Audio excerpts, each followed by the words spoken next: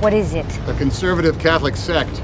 Opus Dei is a prelature to the Vatican. You're saying the Vatican is killing people? No. With these books? No, not the Vatican, and not Opus Dei, but we are in the middle of a war, and one that has been going on forever.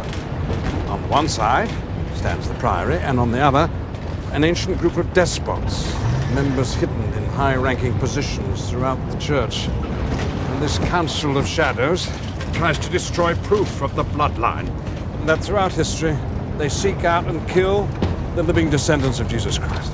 That's insane. Is it? How many atrocities and scandals has the Catholic Church rationalized in its time? And